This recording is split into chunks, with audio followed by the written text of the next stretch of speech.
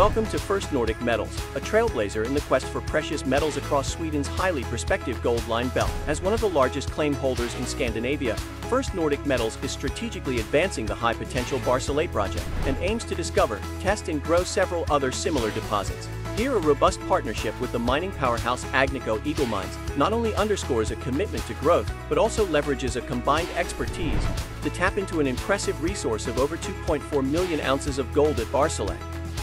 One of the key factors here is we're dealing with one of the largest mining companies in the world. Agnico Eagle has been doing a lot of the exploration for work. We have a joint venture that Agnico funds completely up to 70%. So we're dealing with one of the largest companies in the world. We're leveraging their relationships, which they've built for 10 years. And we get to build on that after a decade-long exploration process that has yielded this wonderful 2.5 million ounce gold deposit. Unlocking the secrets beneath Sweden's glacial landscapes requires a blend of traditional wisdom and cutting-edge science, a challenge enthusiastically met by our team. Usually the rocks would come out of the ground and you'd be able to see them. In Sweden, you have to use something called base of till drilling, and really these are shallow holes that you drill to go and try and find your bedrock. And the strategy in Sweden that has been applied is base of till drilling. It's used all over Scandinavia, and that's really ultimately how you make your discoveries. We've had the benefit of using geophysics, so you can kind of see what's happening under the ground. But the combination of really good chemistry, geophysical analysis, and base of till drilling is what identifies these targets. And then you go and do deeper drilling to make your larger discoveries. And that's what we've leveraged in Scandinavia. The synergy of the recent merger with Goldline illuminates the path toward expanded horizons and enhanced exploration potential. The recent merger between Barsele and Goldline is really exciting and will really help both companies grow, and mainly because it was a very obvious and natural merger. Our properties are contiguous to each other. We were effectively surrounding Barsele with a much larger land package than they have. They were further along in the project that they were exploring, but again, a very obvious and natural merger because you can use the information and the expertise you've developed advancing the deposit they have at the Barsele project to hopefully find several other Barseles on this large belt. We have a 100-kilometer belt where we think hopefully we can find 2-3 more deposits of very similar style. As we reflect on the substantial groundwork already laid, the future brims with potential for uncovering new deposits that echo the legacy of Barsele.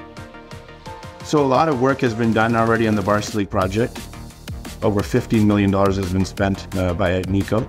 And then also at our project, some earlier stage work has been done. A discovery has been made where we think it's beginning to show the early days of another Barsele project that's at the Powbacken target. There's already, like I said, 5-6 key targets over this belt that we want to test, and hopefully that number will grow and we'll test them and move them forward if they look like they're worthy of being tested. But ultimately, we do believe that on this land package, on this belt, based on what we've seen from other greenstone belts in the world, other belts similar to this, that we will find 2-3 more Barsele style deposits with very good grade and meaningful size that can be advanced towards production. The surging interest in Scandinavian mining is reshaping the region's landscape, promising a future rich in opportunity and advancement. I think the attention and the push for mining now in Scandinavia, which is happening, will be very important for us. It's an area that's already getting hot in terms of potential deals and companies being acquired. Exploration dollars being spent are at their highest in Scandinavia. The governments there are becoming supportive and pushing along mining projects and want that foreign investment coming in. And then really, Scandinavia only opened up to exploration, mineral exploration, kind of in the early 2000s. So they're probably 70, 80 years behind, for example, Canada and Northern Canada, which is obviously prolific for mines. So I'm very excited to see that, Scandinavia is moving out of directions, Sweden and Finland. And I think it's a great place to work. There's very low cost, a lot of advantages, low cost power, skilled mining force available. So I think it's going to be extremely beneficial for us to move this project forward.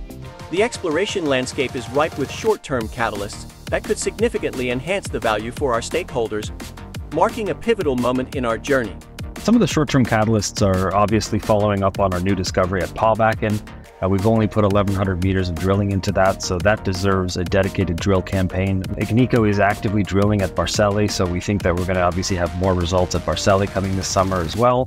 And we're pretty excited in the north at the Storjukten project, which we have work committed there. We think we could potentially make a third discovery there. So a lot of catalysts focused on the gold line belt, and the price of gold is going up. So I think it's going to be an exciting, summer and fall for First Nordic Metals shareholders.